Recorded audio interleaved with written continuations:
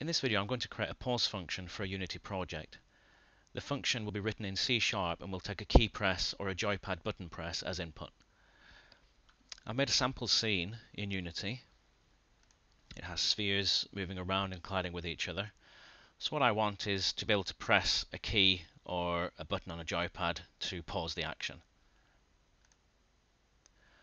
So the first thing I'm going to do is create a C# script. I'm going to call it Pause Manager.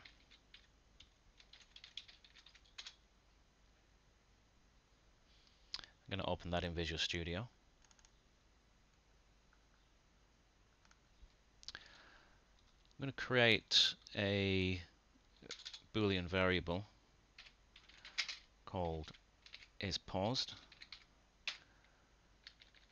I set the value of that to false in the start method.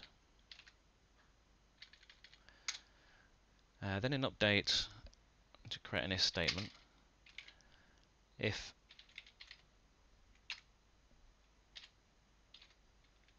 get key up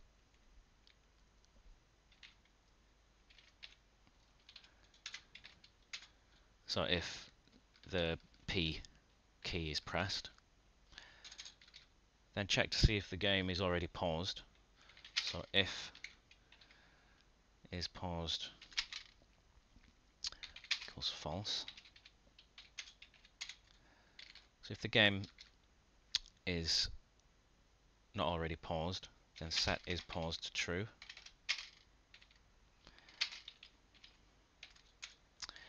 And all we want to do is set the time scale to 0. The time scale is the scale at which time passes in the game. So when time scale is set to 0, the game is essentially stopped or paused. So I'll save that. I've created a game manager game object. So within here, I'll add the pause manager script I've just created. So if we go ahead and play,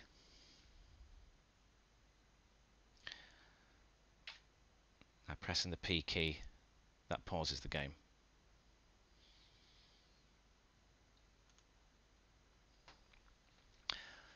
So I'll go back into the script. What I want to do now is unpause or resume the game. So I'm going to write an else if statement, else if isPaused true. So if the game is paused, set isPaused to false, and then set the time scale back to the default setting, which is 1.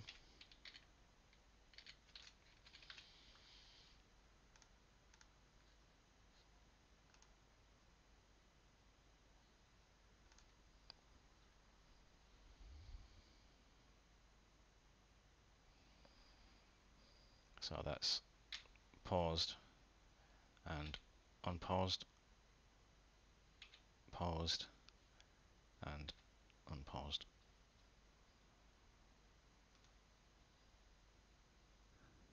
Now I'll add the joypad pause functionality. To start, I'll go into Project Settings and Input Manager. I'm going to add another button. And I'm going to call it Pause. And for the positive button, I'm going to set this to joystick button 7, which is on an Xbox controller the start button. So what this should do is, when the start button is pressed, this will be interpreted as joypad button 7 and pause the game. That's all you should need to add for that. So go back into the script. So input get key up P or get button, input get button up. Let's delete that. And here we'll type in pause. So now the start button on an Xbox controller should have the same effect as the P key on a keyboard. So save that.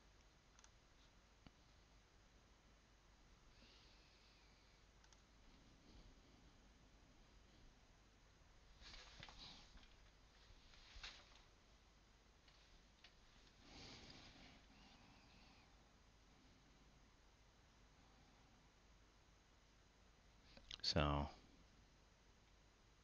start, by pressing start the game pauses, pressing it again it resumes.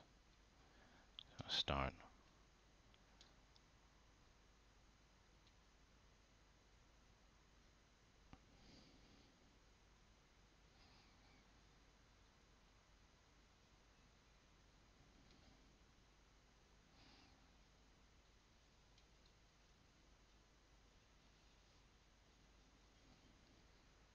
So what I want to do now is create a pop-up image that basically displays when the game is paused and goes away when the game isn't paused. So to do that, I'll add a UI element, an image. Let's look at these canvas settings. You shouldn't need to make any changes to that. So within the image itself, I'm going to import into an images folder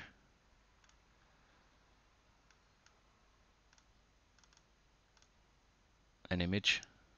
Basically it says paused. Just convert that to a sprite. Apply that. So the image,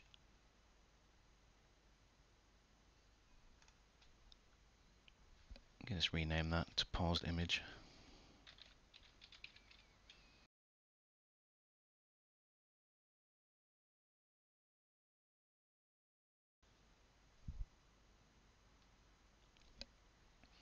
So in the source image, I'm going to drag across the sprite they just added, set native size. Perhaps reduce the scale of that. Makes it a bit more sensible to have it at a smaller scale.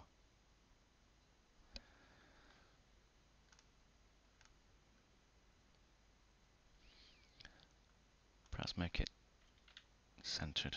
Yeah. Okay, so if we just run that, just to make sure that it's being displayed. Yeah, so obviously we don't want that all the time. So we want the default state to be inactive.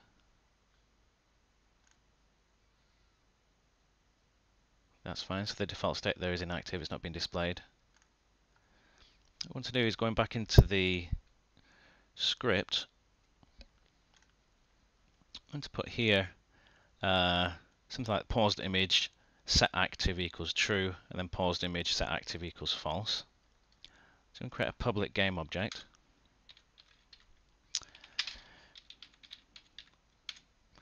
I'll call it paused image. Save that. And then here, what I want to do is paused image dot set active equals true if the game is paused, and then paused image dot set active false if the game isn't paused. Save that. Then in the game manager, pause manager script, we just want to drag across the image into this game object slot. Okay. So let's run that. Paused, not paused.